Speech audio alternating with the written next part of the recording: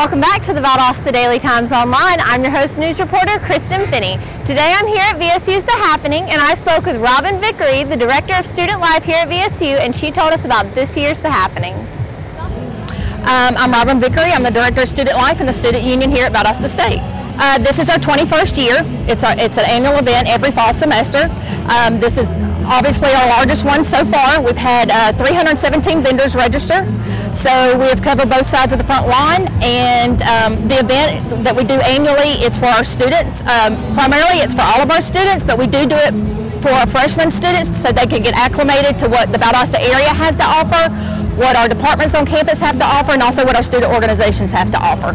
We have food vendors, we have hair cutting places, we have clothing shops, of course student organizations, we have departments here, sun tanning places, you name it, anything that they think students are interested in. I think we have actually 3 Mary Kay booths.